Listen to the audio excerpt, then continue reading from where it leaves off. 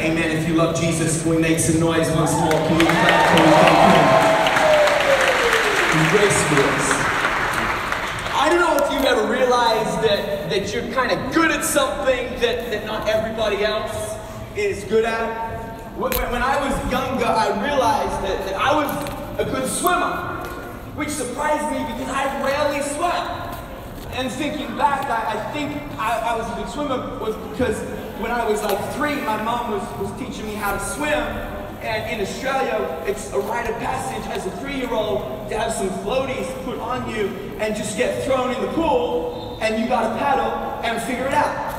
And so I'm 3, my mom's thrown me in there, and I'm just paddling. She thinks I've gotten it, and so she starts having a conversation. The floaties somehow come on, and I sink to the bottom of the pool, almost drowned. I'm like paddling for my life. Luckily, someone saw me, dove in, and pulled me to safety. And so I think whenever I'm in the water, whenever I'm swimming, I get those flashbacks that I'm about to die, and so I just swim as fast as I can.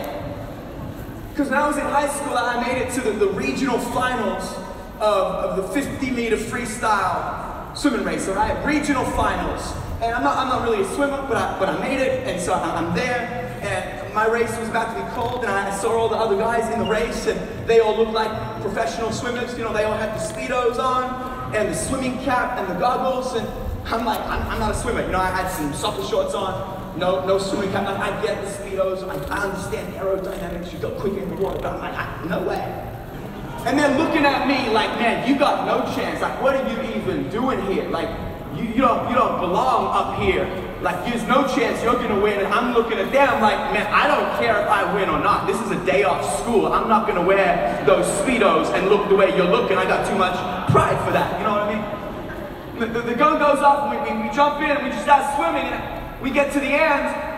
I touch the water, I look up, and I come first. I've beaten all these professional swimmers, and I was in shock. So was everybody else. All these other swimmers, they were so mad, so angry.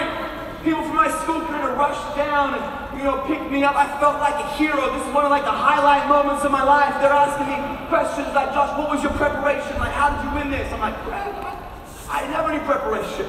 Did I keep practicing? I'm like, no, I rarely swim. It's one day off school. They're like, well, I'm trying to figure it out. Like, what did you eat for lunch? I'm like, man, I had some spicy chicken nuggets. I guess I was just graced to swim. I think sometimes we view God's grace like that. Oh, he's graced to swim. Oh, she's just graced for business. You're graced to win. You're graced for greatness. Now, if only I could be graced like they're graced. If only I could be graced like he's graced. And so we find ourselves competing and comparing and copying. But hear me, church, you are not graced to copy someone. You are graced to become someone. Because God's grace is more than His unearned, unmerited favor. God's grace is God's divine empowerment to become who God's called you to become, so that you can do what God's called you to do. And I think many of us, we think that God's grace is just an invitation to the easy life, an invitation to the problem-free life. But I've read 2 Timothy over and over again, and that's not the kind of grace that the Apostle Paul is talking about in this book. Paul is in prison. This is his last recorded letter. He is there writing this letter to young Timothy, who is in a challenging season of his life, trying to build the church in Ephesus. And Paul's trying to encourage Timothy. And Paul says this in verse 6, for this reason I remind you to fan into flame the gift of God which is in you through the laying on of hands. For the Spirit God gave us does not make us timid, but gives us power, love, and self-discipline. So don't be ashamed of the testimony about our Lord or of me, his prisoner. Rather, join with me in suffering for the gospel by the power of God. Join with me in suffering. Did you catch that? Like, Paul, that doesn't sound very encouraging. Join with me in suffering. Like, don't you mean join with me in a life of ease and comfort and enjoyment? But no, Paul doesn't say it. Paul says, join with me in suffering. Paul goes on in verse 9, he has saved us and called us to a holy life. Not because of anything we've done, but because of his own purpose and grace. Hear me, church, if you have made a decision to follow Jesus, if you are on this journey, God has saved you, God has called you, God has purposed you, and God has graced you. But make no mistake, God has not graced you to live an easy life. God hasn't graced you to live a life void of pain and void of suffering. No, God has graced you to endure it. And could it be, church, could it be that one of the evidences of God's grace on your life is not your ability to enjoy success, but your ability to endure suffering? Just turn to someone and say, I'm graced for this. I'm graced. We don't like to talk about suffering, right? Suffering sounds painful. We don't like that. I got a phone call from the school nurse a little while ago. My daughter's 5, she's in pre-K, and the school nurse calls me. He's like, is this Lila's dad? I'm like, yes, it's Lila's dad. Is my daughter okay? I had a little freak out moment. I'm like, yeah, I think she's okay, but she's coming to the nurse's office and she's complaining that she has a sore tummy. She's got pain in her tummy. And I'm like, how bad do you think it really is? You know, I'm like, my daughter, she's a little bit dramatic. Gets that from her mother. No one who knows me believes that. But I'm like, look, can you ask her just go to the bathroom, have some water, she'll be okay. All right, I'm in the middle of my day, I've got some meetings, I can't figure out. And she's like, cool, sure. 45 minutes later, I get another phone call. Lila's come back to the nurse's office, and she's complaining that her tummy really hurts. I really think you need to come and pick her up. I'm like, oh my gosh, of course. Like, I'm so sorry. Like, I feel like the worst dad ever right now. I'm like, I'm on my way, and I race as fast as I can, get to her school, pick her up. She's like, Daddy, my tummy's hurting. I'm like, I'm so sorry, baby, let's go. And I take her back to our apartment, and as soon as we get into our apartment, I put her bag down, and Lila's like, you know what, Daddy, my tummy doesn't hurt anymore. I'm like, excuse me? It's like, Daddy, the pain is gone. I feel great now. Like, can you make me a snack? Can we wrestle? Can we go bowling? I'm like, Lila Rose Kynes, you told me that you had a sore tummy, that you were in pain. She's like, Daddy, I was in pain. It hurt just a little bit, but it feels great now. She hustled me. 5 years later. Couldn't believe it. I mean, her pain threshold is abysmal. Her pain threshold is embarrassing, but she's 5 years old. You know what I mean? She's 5 years old, and I think her pain threshold is indicative of a lot of Christians' pain threshold in life. Obviously, no one here. We're good, we're strong, we're tough. This is New York, I get that, but I think we have a lot of weak Christians today. Too easily offended, so sensitive and defensive, blindly entitled. I think there's a lot of weak Christians today, like, oh man, my boss asked me about this project that I'm working on, and I know he just asked me because he doesn't trust me, he's always looking over my shoulder, and I just can't take it anymore. Like, I don't think I can work for this company anymore. Like, that person's rude, that person's harsh, they never acknowledge how hard I work. Like, I don't know if I can do this. No, you can so do this. You can do this because you are graced for this. And if you are going to become all that God has called you to become and do all that God has called you to do, like, you might actually need to toughen up a little on the inside, because I don't want to be one of those weak Christians. I don't want to give someone in my workplace another reason not to come to church, another reason to doubt Christians and Christianity. No, we got to toughen up a little bit. I think we need to have a little more grit. I think we need to learn to manage our emotions better. I think we need to learn how to forgive quicker, how to bounce back, like, not be so defensive and so sensitive all the time. We got to have some thick skin and a soft heart.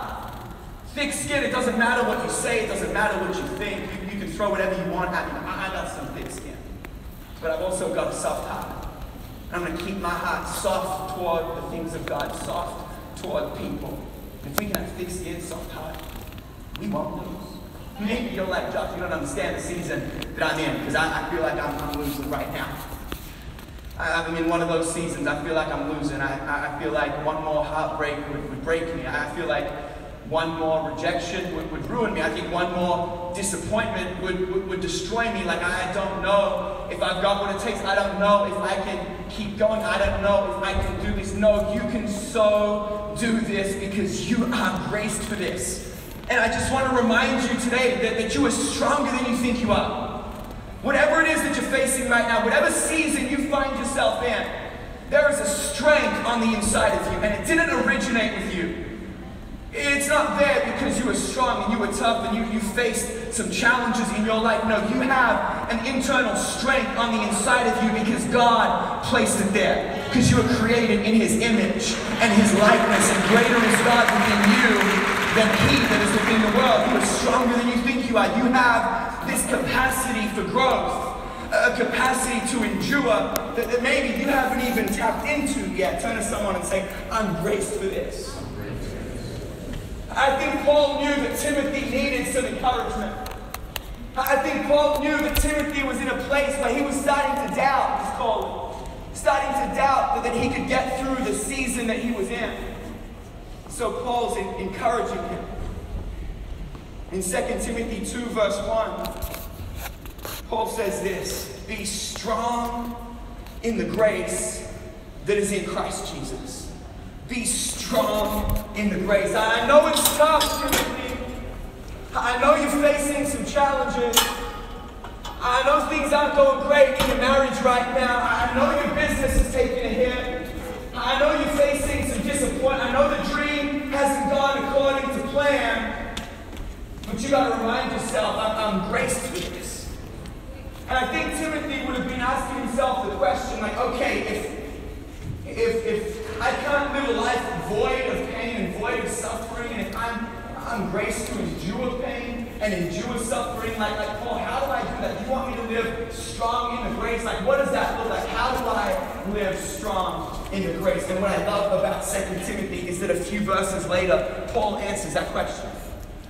Paul gives Timothy this key to living strong in the grace and becoming all that God has called him to become.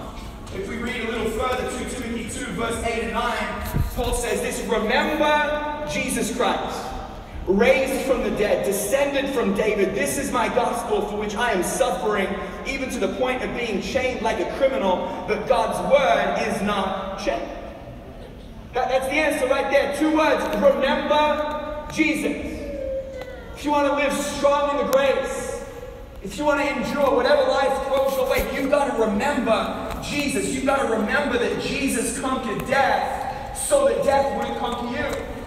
You've got to remember that the life, the death, the resurrection of Jesus. You've got to remember that God showed up on the scene. You've got to remember that He's a God that forgives, a God that heals, a God that redeems and satisfies. Because how easily do we forget?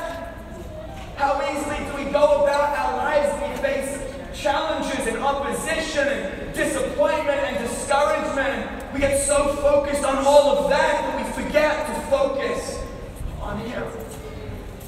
Look at what King David says in Psalm 103, verse 2 to 5. Praise the Lord, my soul. Forget not all His benefits, who forgives all your sins and heals all your diseases, who redeems your life from the pit and crowns you with love and compassion, who satisfies your desires with good things so that your youth is renewed like the eagles. Forget not all His benefits. Come on up here. Forget not. Remember Jesus.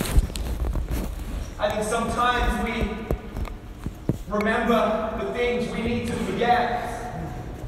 And we forget the things we need to remember. And we've got to remember Jesus. We've got to remember what He went through on our behalf. Remember that the same grace that saved you will sustain you. And can you imagine if every time you face a challenge, every time you experience pain, every time you feel the pressure, every time you want to react, every time you want to lose your cool, every time you want to take matters into your own hands, that you in fact stopped and remembered Jesus? Like, what would life look like? What would your relationships look like? What would your business look like? What would your career look like if the next time you thought about quitting, you remember Jesus? You didn't quit on anyone. You're not going to start with me. What if the next time you thought, I don't know if I can do this, you reminded yourself, you know what, the same grace that saved me will sustain me. I can get through this. I'm graced through this. What if the next time, instead of seeing all the reasons why you can't, you focus on that one reason why you can? Philippians 4:13, I can do all things through Christ who gives me strength. I can do all things. That word things in the Greek is better translated seasons. I can do all seasons through Christ who gives me strength. Come on, anyone thankful that God is with you in every season? Anyone thankful that your current season doesn't have to define your life? That the season that you live in doesn't have to live in you. We got to remember Jesus. We've got to keep our eyes on Him. Hebrews 12, verse 2 and 3. Keep your eyes on Jesus, who both began and finished this race we're in. Study how He did it, because He never lost sight of where He was headed. That exhilarating finish in and with God. He could put up with anything along the way. Cross, shame, whatever. And now He's there in the place of honor, right alongside God. Catch this: when you find yourselves flagging in your faith, go over that story again. Item by item, that long litany of hostility that He plowed through, that will shoot adrenaline into your souls. When you find yourselves flagging in your faith, go over that story again. Remember Jesus. That will shoot adrenaline into your souls. Anyone thankful for Jesus tonight? Anyone thankful for His grace that sustains you, that empowers you? His grace which is made perfect in your weakness. You know, about 6 months ago, if I can be honest tonight, I was just in one of those seasons where I was just feeling just overwhelmed by life, overwhelmed by church life, living in Boston, leading church up there, just overwhelmed. My wife was very pregnant. My daughters were being bullied on the school bus. Like, I was just like having a moment of like, God, I don't know if I'm cut out for this. God, I don't know if I can do this. And as I'm opening up my heart to God and kind of having this complaining session with God, like, God, I don't know if I can do this, I felt the Holy Spirit speak to me very clearly.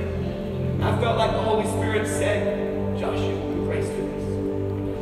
You're graced for this. And it was as simple as that, but it changed everything for me. Because I was like, you know what, God? You're right. Funny that God's right. That He knows what He's doing. That He knows what He's talking about. That He knows what's best for you. I was like, God, you're right. I'm graced for this. I'm graced for this. And confidence started to come back. Courage started to come back. I'm graced for this. I might not have all the answers, but I'm graced for this. I might not always know what to say, but I'm graced for this. I might not always be there for every single person who wants me to be there for them, but I'm graced for this. I might not be the most confident, but I'm graced for this. I might not be the most educated, but I'm graced for this. And you need to know tonight that God's grace is on your life, that He has graced you to become who He's called you to become so that you can do what God has called you to do. I'm graced for this. A little while ago, a lady came up to me after church. It was after our 12 p.m. service in Boston. She was telling me that her older brother is in prison just down the road from where we have church. He's in this maximum security holding prison, meant to be there for a couple of months, but the case keeps getting pushed back, and the DA keeps throwing a whole bunch of stuff at him, and it keeps pushing everything back. And he's been in there now for 2.5 years. She was like, look, would you be able to go and just encourage my brother? And I'm like, of course. So I went in to see him, and obviously I couldn't have access to him, and so there's the glass there, and so I'm like, fist bump the glass, like, hey man, how you doing? My name is Josh. We started talking and just built this friendship over the last few months. I'll go in to encourage him, but to be honest, every time I leave encouraged. Because he's in the worst possible season of his life. Never expected to be in there. Cases all over the place. He's faced some serious opposition. but he's holding so strong to his faith. He's in the Word. He told me that his relationship with Jesus has just come alive since being locked up. He's telling me that he's in the Word, he's journaling, and he's encouraging some of the other inmates, and he's a bit older than the rest of the guys, and so he's started this Bible study. And this one time I went to visit him, and he was just feeling really down. Like sometimes he's up and he's confident, he's full of faith. We'll pray together. But this time he was really down, discouraged. There was another setback in the case. He had a motion hearing coming up the next week, and he was just feeling really uneasy about it. And when I go in to see him, I can't take anything with me. I can't even take my Bible. And so the only scripture I can share is what I have memorized. And it's in the middle of writing this message. And so 2 Timothy 2 verse 1 just came to mind. And I'm like, hey, I know you're feeling fearful and nervous and stressed out about this motion hearing. But let me tell you, like God's grace is on your life. Give your grace to endure this. 2 Timothy 2 verse 1 says, be strong in the grace that is in Christ. Be strong in the grace. Be strong in the grace. And he's like, all right, I'll try. Next week was his motion hearing, and I went and sat with his mom and his sister to encourage him. And it went really good. That the next week, I went to visit him again, and he's like, Josh, you wouldn't believe what happened that day when we were all in the holding cell. I'm like, tell me, man. He's like, well, the atmosphere in there was really heavy, and there's about 15, 16 guys in there all awaiting to see the judge, and people were freaked out, and it was stressful, and it was just this real uneasy environment, and I felt like God was stirring me to pray for everyone. And I just got up and I remembered that verse, be strong in the grace. And I thought, I'm going to be strong in the grace. And so he gets up in front of these other guys waiting to see the judge, and he's like, look guys, I know we're all about to see the judge right now. Kind of feeling all over the place, but is it cool if I just pray for everyone right now? And everyone's like, yeah, for sure, let's pray. So they all kind of knelt down and held hands in this holding cell, and my friend, in the most challenging season of suffering that he has ever gone through, still awaiting trial, 2.5 years he's been in there, should have been out a long time ago, starts praying for God's grace over these guys, starts praying for God's peace, starts praying for strength, and he told me that something shifted in the room, that the atmosphere, the heaviness just lifted off everybody, and there was a real sense of peace and a real sense of God's presence. And he's telling me this story, and I'm blown away, but I shouldn't be. I shouldn't be blown away, because God's grace is on my friend's life. God's grace is able to cause you to keep going and keep moving forward. And I want to remind you tonight that the same grace that saved you will sustain you. That His grace has called you to keep growing and keep going, to keep your head up. He's graced you to keep moving. He's graced you to rise above opposition. He's graced you to pick your head up, to look forward, not to back down, not to give up, not to throw in the towel. And hear me tonight, God's grace is not licensed for you to live a sloppy life. No, God's grace is licensed for you to live strong and secure, knowing that God has graced you, that God has saved you, that He has called you, knowing that every time you get knocked down in life, because of Jesus, because of what He's gone through, you can get back up again. I wonder tonight whether you know this grace. I wonder tonight whether you're walking in this grace. Do you know that His grace is on your life? Do you know that there's nothing you can do to earn it? Do you know that His grace doesn't keep record of wrong? His grace doesn't hang your past over your head. No, His grace doesn't keep you on the sidelines of life until you've made up for every mistake that you have made. No, when it is guilt versus grace, grace wins. When it is shame versus grace, grace wins. When it is sin versus grace wins. Hands down, grace wins. God has graced you to break through whatever it is that tries to break you in life. Look at Romans chapter 5. All that passing laws against sin did was produce more lawbreakers, but sin didn't and doesn't have a chance in competition with the aggressive forgiveness we call grace. When it's sin versus grace, grace wins, hands down. All sin can do is threaten us with death, and that's the end of the grace, because God is putting everything together again through the Messiah, invites us into life, a life that goes on and on and on, world without end. Come on, anyone thankful for the grace of God tonight? His grace which sustains you, which empowers you. He's graced you. He's graced you to endure whatever life throws your way. He's graced you for that marriage. He's graced you for that business. His grace is on your life. And I wonder whether you know His grace tonight. If you would you close your eyes just for a moment? I just want to pray for a group of people in here. I want to ask you the question whether you're walking in this grace. Because let me tell you, Jesus, He is grace personified. And every single one of us in here, we were created by God to be in relationship with God. But the Bible says that we've all sinned, we've fallen short.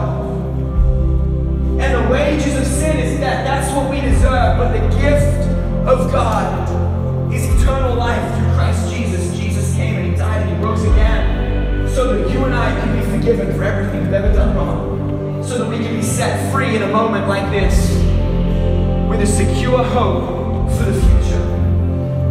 The Bible says in Ecclesiastes that God has placed eternity in our hearts. There is this longing on the inside of all of us, that this sense of lustness, this sense of emptiness, that we're created for something more.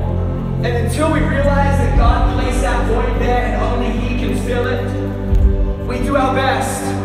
We try our hardest to fill that void with all the things our culture tells us is going to satisfy, like success and money and image and relationships and reputation and the next high, the next hit, the next thing, the next endeavor, but it all falls short.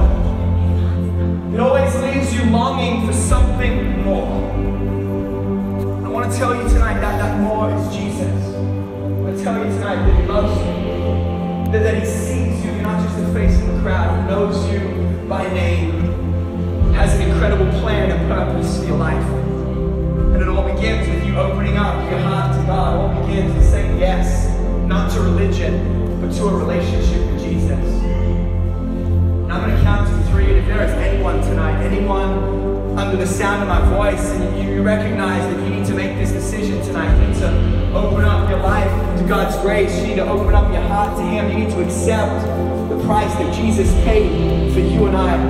When I get to 3 with no one looking around, no hesitation, I'd love for you just to be bold enough, brave enough, with no one looking around, just to raise your hand just high enough, long enough for me to see it.